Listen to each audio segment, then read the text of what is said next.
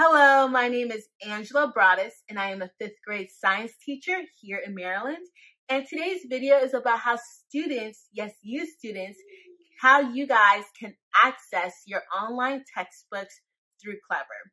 This video is primarily for students in Prince George's County Public Schools, as I will be talking about how to navigate using the school's district's Clever portal in order to access these online textbooks. So if you are a student, if you're a parent, this video is just for you. Teachers, please feel free to share this video as a resource to help your students and parents during this time of distance learning. Alrighty, let's go ahead and jump straight into the video. So as a student, how would I be able to access my online textbooks? The very first thing that you would have to do is go to clever.pgcps.org and then select Log In with Active Directory.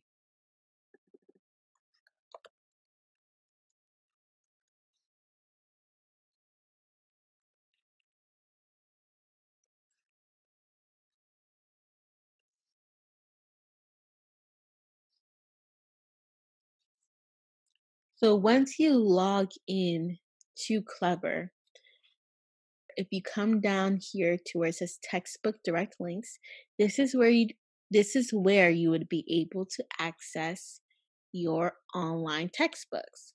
So HMHED or Ed in Learning, Ed Your Friend in Learning, is where you can find your science and reading textbooks.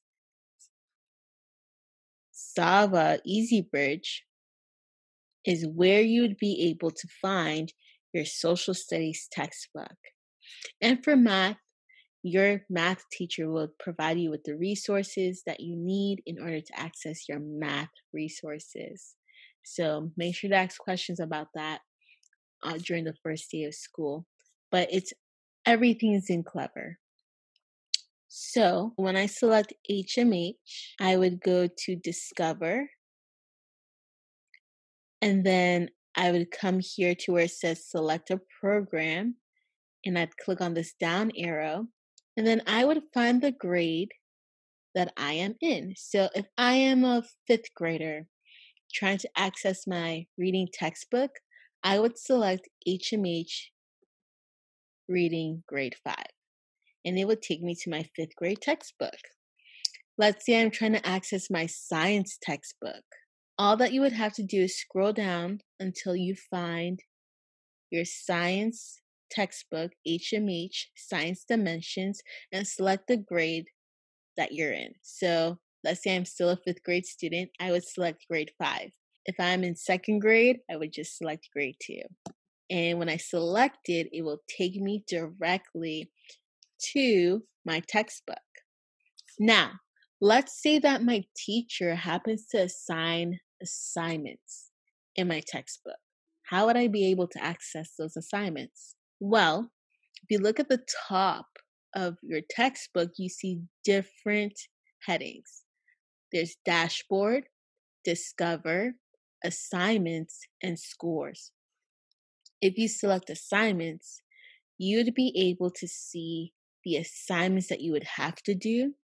You'd also be able to see any assignments that are overdue. If it's overdue, it means it's late. And you'd also be able to see any assignments that you completed. So if I'm a student and I was trying to look for my assignments, this is where I would go. Now, where it says all subjects, I would just hit the down arrow and I would hit science and health if I wanted to see all my science assignments. And then I would hit reading and language arts if I wanted to see all my reading assignments. So that's how you would access your reading and science textbook.